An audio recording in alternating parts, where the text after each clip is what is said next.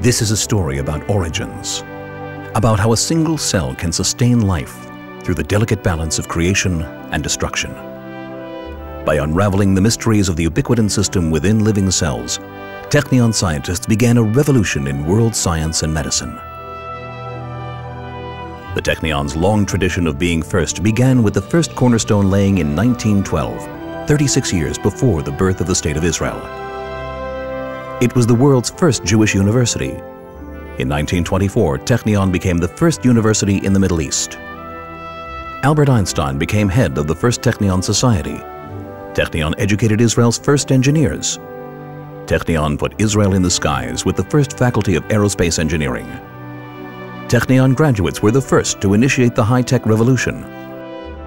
Technion students were the first to build and launch their own satellite. From Technion, Shechtmanite, the first in a new class of materials. Technion's data compression standard brought the first live pictures from Mars.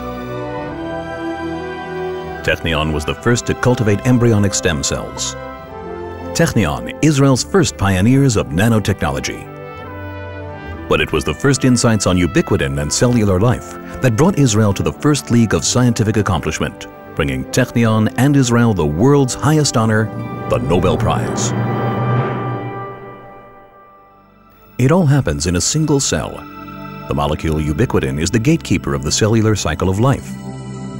It earned its name because it is ubiquitous, found in every living cell, from yeast to bacteria, and even in the minds and bodies of Nobel Prize winners. Professors Avram Hershko and Aaron Ciechanover, together with colleague Irwin Rose, were first to unravel the magic of ubiquitin, which deciphers when it is time for proteins to live and when to die. We are living in a hostile environment. We are exposed to the ultraviolet irradiation of the sun. We are breathing air that is contaminated, polluted with different chemicals that are coming from the industry, from air pollution coming from cars and so on and so forth. And all these materials, chemicals, are hazardous. They are chemicals that cause changes in our proteins. And these proteins that have been changed by these chemicals, they have been misfolded and they cannot function anymore. And we have to remove them. The molecule ubiquitin smartly seeks out proteins that are no longer useful. It attaches them with a label for destruction and escorts them to the cellular trash can, the proteasome. If ubiquitin is underactive, the cell could become malignant. If it is overactive, then any of the many degenerative disorders could appear. That turned out to be very important, not only for eliminating abnormal proteins, but mainly for biological regulation, from cell division, differentiation, brain function, development, immunological response, everything. And it has a lot of implications in disease, in cancer, in immune diseases, Alzheimer's, Parkinson's diseases. So the discovery that we made turned out to have huge implications in biomedicine, and it was recognized as such. The story of the Technion scientists is one that affirms the power of vision to transform tragic experience of destruction to life-saving works of creativity. Born in Hungary in 1937, Avram Hershko spent his early childhood in a ghetto and later in Austria. Arriving in Israel as a 12-year-old refugee, the young Hershko would begin a lifetime dedication to medical research. Aaron Ciechanover was born in Haifa. In childhood, he tragically lost both his mother and father and was raised by his aunt and brother. He devoted himself to healing the wounds of others, first as a combat physician in the Israel Navy, and later as a young researcher in the Rappaport Faculty of Medicine.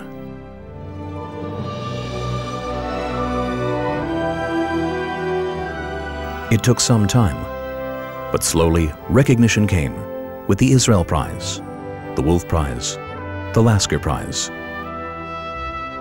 Today, the applications of the discovery of the ubiquitin system are revolutionizing world medicine in areas ranging from cancer to neurological disorders to immunological diseases.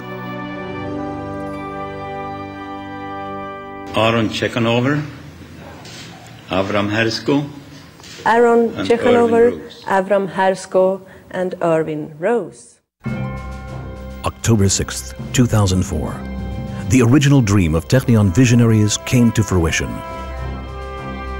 For the first time, Israeli scientists were named as the first choice of the Royal Committee for the Nobel Prize in Chemistry. for the discovery of ubiquitin-mediated protein degradation.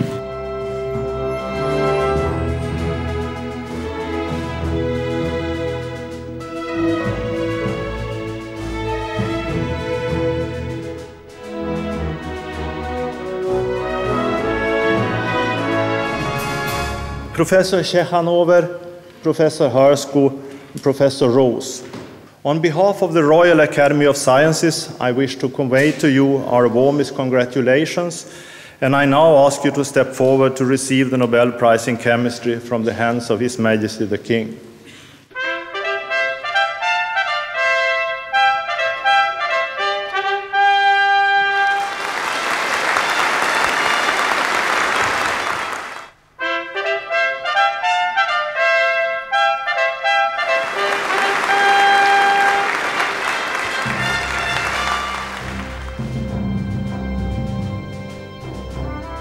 I would like to express our deep gratitude to the Nobel Foundation and to the Royal Swedish Academy of Sciences for bestowing upon us this greatest honor and scientific recognition. These are the ambassadors of the original vision of the State of Israel.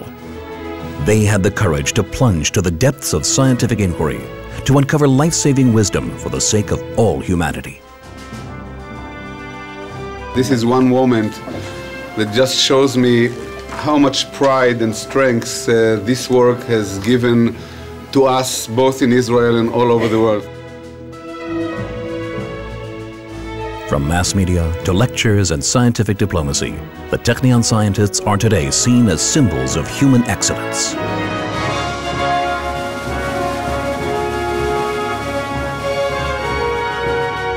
Today, the pioneering spirit of innovation at the Technion is stronger than ever, promising to keep Israel first at the frontiers of future discovery for the benefit of all mankind.